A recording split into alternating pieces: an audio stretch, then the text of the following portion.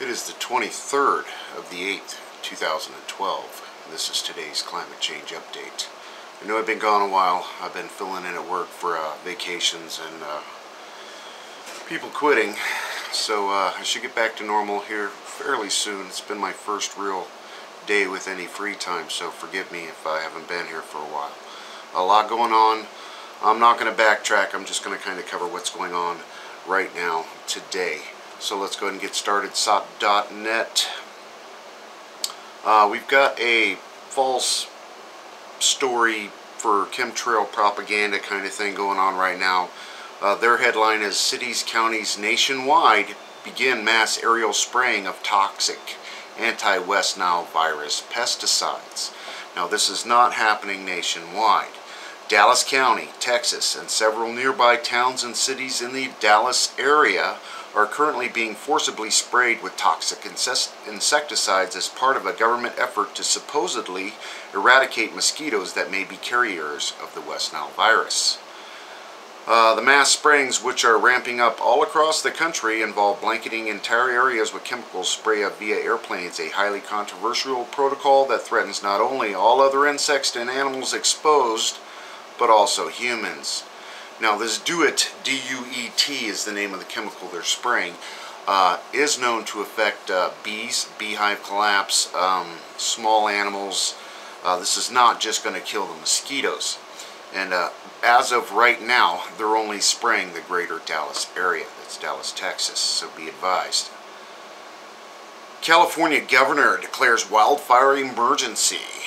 Wildfires that destroyed homes, forced evacuations, and caused road closures prompted California Governor Jerry Brown to issue an emergency proclaimed today for 3 Northern California counties at their request. Yeah, things are definitely getting out of hand in Northern California. Tropical storm Isaac head towards Guantanamo Bay. Some of the 9/11 hearings of the Guantanamo prisoners have been delayed due to this storm. Of course, Guantanamo's not new to hurricanes and or tropical storms, so they're more than ready for this storm. As barges sit idle along the Mississippi River, the economic costs grow. Close to 100 tows sit motionless in shriveled Mississippi River along an 11-mile stretch outside Greenville, Mississippi. For every day a single towboat sits idle, it costs about $10,000. So when you've got at least 97 of them stranded, those costs start piling up quickly. And the U.S. Army Corps of Engineers have been trying to keep the Mississippi River open all summer by dredging and whatnot with temporary closes, this kind of thing. But this bottleneck is causing serious problems along our trade route that is the Mississippi River. And then they got, of course, the humpback whale that stunned the tourists in San Luis, California, in the harbor. He's feeding and jumped up between a bunch of people. Due to low water level in the Mississippi River, salt water has been moving far upriver, and we've all seen the documentaries and stuff as far as the bayou degradation due to salt water exposure. And this drought is just causing more and more things to unfold in Louisiana if they don't have enough problems as it is, and I will get to that later. More strange sky sounds. Sao Paulo, Brazil, and they've got a video on that, and it's basically the same strange noises we've heard over the past couple of years, like eruption stuff. You better turn your audio up on this to hear it, because it's way back in the backdrop kind of thing. But yeah, it sounded to me like pretty much the same noises that was recorded in Russia. Huge sinkhole in Hanoi causes serious traffic jams. They're saying this is due to faulty construction, and the sinkhole might be expanding. It's pretty big.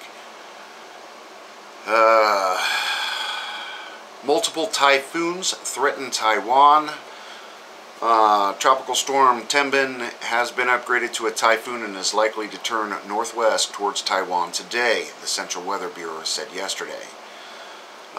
If the typhoon turns as forecast, I may make landfall on Taiwan's east coast Thursday, according to the Weather Bureau. Over to the extinction protocols. Auckland, New Zealand residents may have little warning before volcanic eruption. Aucklanders may get only a day or two warning if a volcano eruption and will know just hours before where it will be exploded, a scientific paper says. The 1.4 million people living on the Auckland volcanic field make too much noise for existing instruments to hear what is happening below the surface. And they're saying with all the vibrations going on with the trucks and the construction and just everyday people's stuff, that they're not able to sense the little earthquakes in these volcanoes. So it will take a major upbeat for them to actually size, and they can only come up with maybe a day or two warning, or maybe hours, to evacuate 1.4 million people. Definitely a problem indeed. Oregon coast residents stash tsunami survival kits on high ground. This is basically telling a story where this one town is providing a place for people to store like 55-gallon drums with emergency supplies in case they have to evacuate the coast quickly, kind of thing. And it's just another way a town is monopolizing on the survivalist mentality going on right now. And you better be able to take care of yourself a little bit, because help's not going to be there for you. And the West Nile cases, of course, and yeah, all the war and economy stuff. Heavy rains and flooding kill 4 in southern Russia. Russian authorities said Wednesday that a flash flood had killed 4 people in southern Krasnodar region, where 170 people drowned in rising waters last month. So the problems continue in this area. Over to the Watchers. This goes in line with chemtrailing. Now they've got a new documentary out called Why Are They Spraying Chemtrails? I will attach a link below, of course. This story ties into that. Scientists proposed cloud engineering as response to global warming, as if they're not doing it already. Controversial idea about shooting salt water high into the sky over the oceans to create clouds that reflect sunlight is now reconsidered again in order to battle global warming. Rob Wood, a physicist at the University of Washington, proposes an experiment to test the concept on a small scale. So now they want to spray salt water on top of the aluminum, the borium, and God knows what else they're spraying up there to reflect the sunlight, and I think it's having the opposite effect, because you got to remember, what gets bounced off from the top gets stuck underneath at night, so the Earth's not able to cool itself as normal, hence the weird weather and whatnot. And again, I'll refer you to this documentary. I know it's an hour and a half long, but it's well worth your time. Tropical Storm Isaac. They've got another near-Earth asteroid, 2012 DA-14, to make an extremely close approach in February 2013. Now they're saying this meteor is supposed to come within 17,000 miles of Earth. So definitely be visible from the sky. Again, is this going to be another LNN story or whatnot? But they've announced another very close call with the meteor in the near future. And composition of mysterious white powder that covered Omsk district in Russia has been analyzed. They're saying it's an aluminum powder used in manufacturing, not harmful to the environment. Interesting read indeed. And again, this goes with the chemical air spraying, because they're not really sure where it came from. Hurricane Gordon passes Azores without major damage. And Tropical Storm Bolavin, B-O-L-A-V-N, formed in the western North Pacific. And of course they've got more and more stories. I'm just unable to cover everything in a little bit of time. Over to the E&E News, let's just cover the radiation stuff. Officials, sinkhole measurements unavailable. Police want study of simultaneous venting of the aquifer as the exploratory rig is being drilled. Spontaneous venting of the aquifer. Isn't that the water table? Interesting things indeed taking place in Louisiana. Fukushima Daiichi worker dies from heart attack. TEPCO questioned over fertility rate at the plant. Not caused by radiation, quote, because he died of a heart attack. No, isn't that one of the symptoms of the radiation is heart, there's muscle degradation, and heart attacks were very common after Chernobyl. They blame everybody but the nuclear industry. Minachi, almost 20,000 becquerels of cesium detected inside Fukushima man, quote, this is not a level that would affect health, unquote. Equals less than 1 millisievert per year, says his doctor. The lies, the lies, the lies. Japan nuclear professor, Fukushima smokestacks releasing radiation on a daily basis. This is an understatement because you got to remember we have 3 major reactors that make Chernobyl look like small cheese in comparison, melted through into the ground, past containment. The radiation release is much more than just out of the stacks, and the insanity continues. Scientists fear increased genetic defects in humans from Fukushima disaster after results of butterfly study. Now, they're not talking right away, they're talking 30, 60, and 90 years down the road. We will be dealing with major mutations from the Fukushima Daiichi situation. Insane. State shows concern over drilling into salt dome under sinkhole. Hazmat unit has increased staffing to provide 24-hour operational support. DEQ will be monitoring air quality around the clock. And they have more on this. And of course they pulled everybody back temporarily. But don't worry folks, everything's completely under control. TEPCO, Fukushima plant worker collapses for unknown reasons, suffers cardiac arrest, and of course, internal and external radiation dose over 25 millisieverts. Alarming number of children with cysts or lumps on thyroid after Fukushima. Access to Japan's birth statistics requested, not granted. They're covering this up as deep as they can. They can't stop the truth from seeping out. Official, way beyond the levels recorded before. It is worrying. Suggests more release from Fukushima plant may be causing extreme contamination. Now this is talking about the fish catches, and it just seems like the radiation is increasing, not decreasing.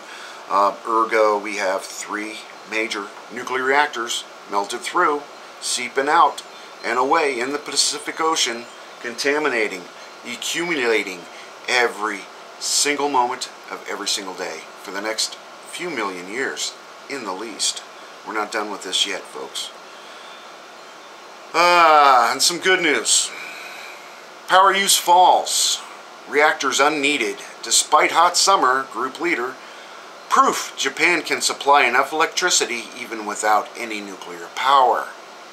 Nuclear energy is about producing plutonium for nuclear weapons. Now you got to remember the CIA released documents a few months ago saying Japan has had a nuclear weapons program secret since the 60s, and we have provided technical support for those means as a government and a community. The insanity continues. Gunderson, I think plutonium being reported around Fukushima is raw. Unoxidized pieces of nuclear rods that were blown out from Unit 3's spent fuel pool.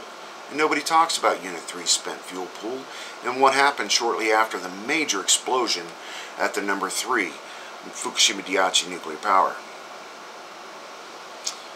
More radioactive isotopes detected in the latest sinkhole. This is out of Louisiana. Over 80 picuries per liter of radium. God knows what they have stored down in this thing, and it is very close to other salt domes. And now they are, they're testing the bridges for their level and see if they're sinking or rising and kind of thing. And talking about shutting down roads in emergency at the last minute. I mean, Louisiana is definitely something to pay attention to right now, especially if you're within a couple 100-mile radius. More reports of gas bubbles near Sinkhole. New flyover footage. Now this was back on, yeah, and you can see them. They bugged out, and the hole's bigger, and the water's closer to that one boat ramp that they built that go out into the sinkhole kind of thing. So the ground is continuing to sink, and that hole is continuing to grow down there. They've got a couple of short videos to show that. Back to Japan. High radiation jungle developing in Fukushima mountains and forests. A natural disaster will certainly occur if situation continues. Nobody's cleaning up the woodlands of the Fukushima prefecture and all that radiation that got sprawled up against those mountains in the early days. Nuclear chief. Belgium reactor has thousands of cracks. Same used as United States plants, and they were saying 10 of our nuclear plants are using the same components that these Belgium are saying, this is very dangerous, we need to shut this reactor down. Ours are still running. Suggest permanent closure, all but certain.